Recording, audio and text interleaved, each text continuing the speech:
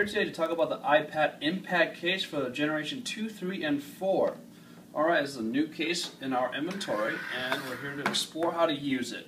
As you can see, we have a hardcover on the inside, rubber exterior on the outside. First off, if you want to put the iPad in, make sure all the ports are open. And here we go. There should be 4 ports. Make sure you get those open. Once that is, you take one corner at a time. You want the rubber piece out first before you insert anything else. So I get the bottom left corner out, and I move my way to the bottom right corner. Slide it out, easy as that. Go up to the top, slide that out. Oh, there will be little grips gripping onto it, so just be careful there. Don't use too much force. It's really easy to stretch it too far. You don't want to do that. Once it's out, you can see here's the interior, here's the exterior.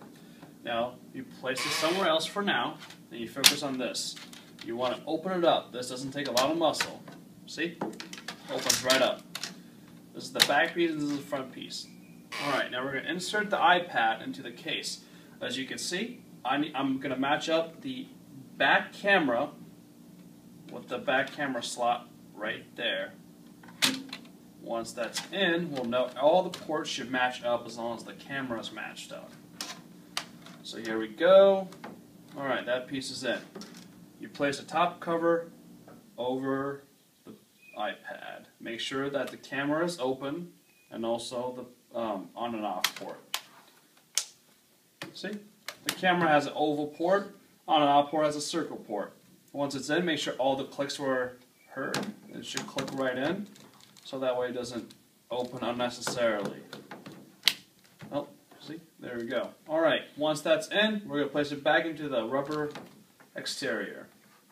Once again, make sure all of the folds are open so it doesn't damage the case in any way. What I like to do is I like to insert the top and in first. Here we go. Once again, matching up the camera port. Once that's in, leave it there for a little bit, and I choose a side. I put one finger in between the hard cover and the rubber cover. Now I just slide along, I stretch a little bit, use both hands, force it in there, and I keep going. I switch hands, as you can see, same mechanic, do it however you feel comfortable.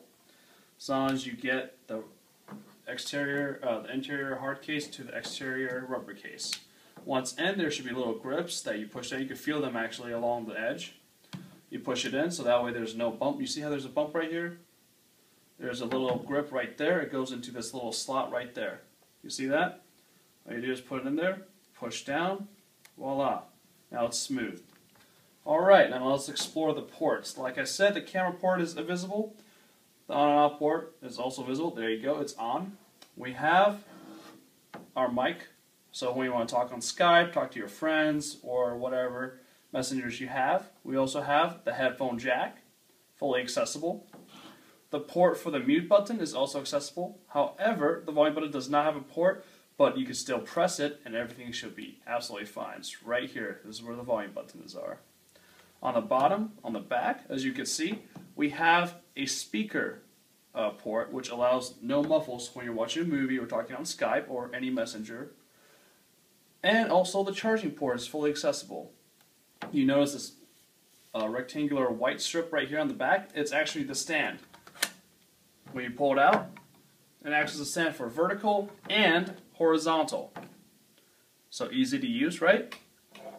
Now, when you put your case in there, make sure your device is on free rotation. As you can see, right now it's right side up, but when I switch it around, it's still right side up. So that way you can use all the function you want without any hassle.